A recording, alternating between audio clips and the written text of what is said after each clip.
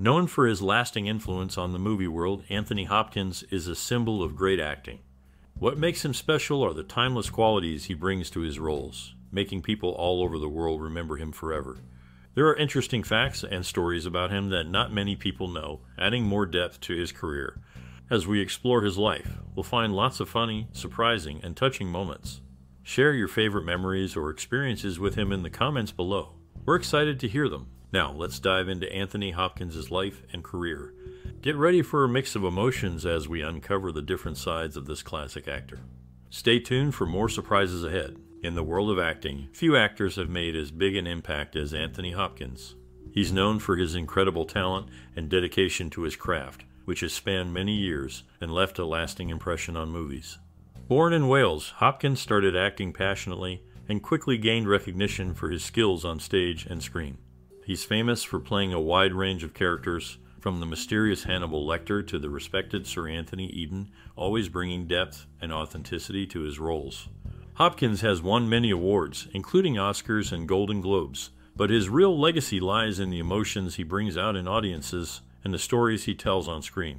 He's a towering figure in cinema, inspiring people all over the world with his work. In short, Anthony Hopkins is a master of acting whose performances continue to captivate audiences everywhere. Sir Anthony Hopkins, known for his impressive performances, successfully quit smoking using the Allen Carr method. His commitment to a healthier lifestyle reflects determination and discipline. In The Remains of the Day, directed by James Ivory, he portrayed the character Stevens. The film, set in an English country house before and after World War II, explores a complicated dynamic. The butler, Stevens, grapples with loyalty to his questionable master, Lord Darlington, and develops unspoken feelings for the housekeeper, Miss Kenton. The movie came to fruition through a collaboration between Merchant Ivory Productions and Mike Nichols, with Hopkins delivering a compelling performance. The journey from novel to screen was marked by twists, with Nichols initially involved, later replaced by Christopher Menaul, before ultimately Merchant Ivory took charge. Hopkins also starred as Henry Wilcox in Howard's End, another collaboration with Merchant Ivory Productions. This film, one of 4 featuring him, and the production company showcased their successful partnership. The quartet of projects, including The Remains of the Day, Surviving Picasso, and The City of Your Final Destination, highlighted the synergy between him and Merchant Ivory. These collaborations underscored his ability to bring depth and authenticity to roles, contributing significantly to the success of these films. His performances and commitment to the craft shine through in these cinematic endeavors, leaving a lasting impression on audiences. In The Bounty, Sir Anthony Hopkins took on the role of Lieutenant William Blake. Critics of the on-screen punishment may find fault, but historians argue that Blake's disciplinary actions were comparatively milder than those of many of his peers. In A Bridge Too Far, he portrayed Lieutenant Colonel Frost. Notably, key figures from Operation Market Garden, including John Frost, served as military advisors during the film's production. This collaboration with historical consultants added authenticity to the portrayal of events. In The Lion in Winter, Hopkins played the character Richard. During filming, Katharine Hepburn, featured in a Turner Classic Movies segment, shared practical advice with him: don't act. Just say the lines. This guidance proved valuable, reflecting Hepburn's straightforward approach to the craft. Throughout these roles, he demonstrated his ability to embody diverse characters and engage in historical narratives. His experiences on set, such as the advice from Hepburn, provide insights into his pragmatic approach to acting. In The Bounty, Anthony Hopkins portrayed Lieutenant William Blake, a role praised by Mel Gibson. Gibson expressed the belief that the movie's revisionism fell short, feeling his character should have been depicted as the antagonist. Despite this, he commended Hopkins' performance as the film's standout aspect. Hopkins took on the role of Pablo Picasso, a notable portrayal, while his friend and frequent collaborator Richard Attenborough avidly collected Picasso's artwork. In Bram Stoker's Dracula, Hopkins opted for the character Professor Van Helsing. This choice followed his success as Hannibal Lecter in The Silence of the Lambs. Hopkins aimed to select a role vastly different from Lecter, showcasing his versatility as an actor. These instances reflect Hopkins' ability to immerse himself in diverse roles, earning acclaim from peers and audiences alike. In the film Nixon, he played the role of Richard M. Nixon alongside Kevin Dunn and David Paymer. He and Dunn previously appeared together in Chaplin, where Dunn portrayed J. Edgar Hoover. Later, they both reunited in Amistad, where he once again portrayed a former U.S. president. done, and Paymer also starred in movies featuring fictional President's Dave and the American President. In QB Roman 7, he portrayed Adam Kelno.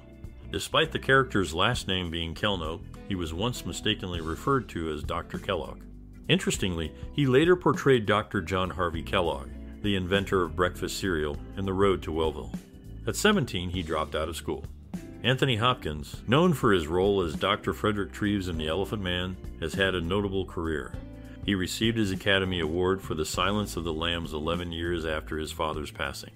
Interestingly, Hopkins reads each script aloud 250 times before filming, and to keep his memory sharp, he memorizes one new poem every week. In The Elephant Man, there's a scene where he's led down a dark corridor, which echoes a suspenseful moment similar to that in The Silence of the Lambs, where Jodie Foster's character is led to him. It's a fascinating connection between two of his iconic roles. Anthony Hopkins, known for his impressive acting career, attended Cowbridge Boys Grammar School during his youth. His early education set the stage for a remarkable journey in the world of drama. In the film A Bridge Too Far, he played the character of Lieutenant Colonel Frost. An interesting story from the DVD edition reveals a moment during filming when the real-life Colonel John Frost corrected him. During the depiction of the battle for Arnhem, Frost expressed disapproval of him running from house to house. According to Frost, a British officer would have shown disdain for enemy fire by walking calmly instead. Despite his efforts to follow this advice, instincts prevailed, and he found himself running when faced with gunfire. In recognition of his significant impact on drama, he was appointed a Commander of the Most Excellent Order of the British Empire in the 1987 Queen's Birthday Honours list. His journey from Cowbridge Boys Grammar School to receiving the prestigious honor of CBE reflects his commitment to acting and his ability to bring characters to life on the screen. These experiences highlight not only his skill as an actor, but also the challenges faced and lessons learned throughout his career. Anthony Hopkins displayed a wide range of characters in his career, showcasing his versatility as an actor.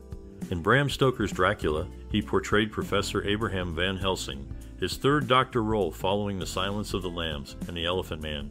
Notably in Dracula, the character gives lectures in a grand Victorian auditorium reminiscent of The Elephant Man. In the movie Freejack, he played the character Ian McCandless, but later expressed dissatisfaction, calling the film terrible in interviews. Another significant role was William Parrish in Meet Joe Black. However, a shorter version was created for television and airlines with many business scenes removed. This led to the producer and director Martin Brest disowning the edited version, resulting in the director's credit being attributed to Alan Smithee. Hopkins' versatility shines through in these varied roles, demonstrating his ability to inhabit characters across different genres and narratives. In The Remains of the Day, Stevens was played by Anthony Hopkins. Neither the filmmakers nor Hopkins had experience with English country house operations or a butler's life. Kazuo Ishiguro, the author of the novel, had to learn about it while writing. Hopkins feared making mistakes and requested an experienced butler, Cyril Dickman, from Queen Elizabeth II's staff to advise. Dickman brought others experienced in household operations. There was a strict hierarchy from butlers to scullery boys and gamekeepers, with each having specific tasks. The bounty was supposed to be made in 1975, closer to Hopkins' age as William Blake. He portrayed various historical figures in films, including presidents, writers, and military leaders. Some of his characters include Alfred Hitchcock, Richard Nixon, and C.S. Lewis. Anthony Hopkins portrayed the infamous Dr. Hannibal Lecter in The Silence of the Lambs. Interestingly, 6 years prior, in 1985, he delivered the line quid pro quo in the TV movie Guilty Conscience. During his preparation for the role of Lecter, he incorporated unique elements, such as modeling Lecter's voice after Katharine Hepburn's cutting warble and adopting a habit of rarely blinking, inspired by watching tapes of Charles Manson. In Howard's End, he played Henry Wilcox. Notably, both he and Samuel West, who portrayed Leonard Bast, had previously taken on the role of Siegfried Farnon in different adaptations of All Creatures Great and Small. Hopkins starred in the 1975 film, while West appeared in the 2020 series remake. Known for his diverse roles in various films, Anthony Hopkins showcases his acting prowess. In The Remains of the Day, he portrayed James Stevens, a character originally envisioned differently in Kazuo Ishiguro's source novel. The new employer, Faraday, was an American, distinct from the Senator Jack Lewis in the movie. In Howard's End, Hopkins played Henry Wilcox alongside Oscar winners Emma Thompson and Vanessa Redgrave, as well as Oscar nominee Helena Bonham Carter. In The Bounty, he took on the role of Lieutenant William Bligg. Director Roger Donaldson faced disagreements with him over the latter's performance during the film's production. Demonstrating the ability to immerse himself in diverse characters across genres, Hopkins significantly contributed to the success of these films. Despite occasional clashes with directors, his commitment to the craft remains evident. In the movie The Edge, Anthony Hopkins played the character Charles Morse. Throughout the film, Alec Baldwin repeatedly mentions the name Charles, referring to Hopkins' character a total of 87 times. This notable repetition emphasizes Hopkins' character's significance in the storyline. In the historical drama Amistad, Hopkins took on the role of John Quincy Adams. Interestingly, several other actors from the film, including Anna Paquin, Stellan Skarsgård, Jimmy Hounsou, and Chiwetel Ejiofor, later appeared in movies based on Marvel Comics. This connection highlights the diverse paths taken by the cast members within the entertainment industry. In The Mask of Zorro, Hopkins portrayed Don Diego de la Vega. Notably, Hopkins and Catherine Zeta-Jones, who played father and daughter in the film, were the only Welsh performers in the cast. This shared Welsh background adds a unique element to their on-screen relationship, reinforcing the familial connection portrayed in the movie. These instances showcase Hopkins' versatility in taking on diverse roles, from an intellectual adventurer to a historical figure and a masked hero's father. The repetition of certain elements, such as character names, serves to underscore their importance in each respective narrative. In the world of movies, Sir Anthony Hopkins stands out for his powerful acting. In The Remains of the Day, he played Stevens, the butler at Darlington Hall, who stays distant, saying, "It's none of my business, sir, to know. My business is to serve."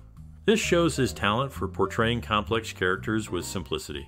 In The Silence of the Lambs, he was Dr. Hannibal Lecter. Hopkins suggested looking directly at the camera in one scene, adding a chilling touch to Lecter's character. Hopkins also played former British Prime Minister David Lloyd George twice, first in Young Winston and later in The Edwardians. This shows how he can bring historical figures to life in a compelling way. Overall, he's known for creating memorable characters like Stevens, Dr. Lecter, and David Lloyd George. His performances leave a strong impression on audiences. Anthony Hopkins, a well-known actor, spent nearly 10 years in the United States starting in the mid-1970s. During this period, he made a big impact on the entertainment industry with his outstanding performances. In 1993, he played Lieutenant William Bligg in the movie The Bounty, showing his versatility and talent. Interestingly, in the same year, there was a unique moment in the film industry when 3 lead actors from different movies were nominated for the Best Actor Oscar: Hopkins for The Remains of the Day, Liam Neeson for Schindler's List, and Daniel Day-Lewis for In the Name of the Father. This highlighted the incredible talent and depth of performances in movies at that time. Moreover, there were times when Hopkins had the chance to take on roles that could have changed the direction of his career. One notable example was when he turned down the role of Alfred Pennyworth in Batman Begins in 25. Such decisions often show an actor's careful consideration of roles and a desire to pursue projects that match their artistic vision. Throughout his impressive career, he has held audiences' attention with his strong presence and ability to bring characters to life on screen. His impact on the world of cinema has left a lasting impression, earning him widespread praise and numerous awards. Indeed, Anthony Hopkins' reputation as an actor continues to inspire generations of performers and filmmakers, showcasing the lasting power of his craft. This story provides a glimpse into the very journey of a Hollywood legend whose name will always be linked with excellence in acting. Anthony Hopkins portrayed Dr. Hannibal Lecter in The Silence of the Lambs. When Clarice first meets him, he mentions his drawing is of the Duomo scene from the Belvedere. Belvedere, Ohio, is the hometown of Buffalo Bill's first victim, Frederica Bimmel. Sir Anthony Hopkins saw the film as a last-ditch effort to break out in Hollywood. He had been acting since the 1960s, but hadn't reached a list status. If the film hadn't given him the boost he wanted, he would have quit acting in Hollywood and focused on the British stage. But the film was a hit, making him a household name. His performance earned him his first Academy Award nomination, which he won, launching him into a list status. He has since received 5 more Academy Award nominations and won another for The Father. In A Bridge Too Far, he played Lieutenant Colonel Frost. He later appeared in The Bounty with Edward Fox and Laurence Olivier.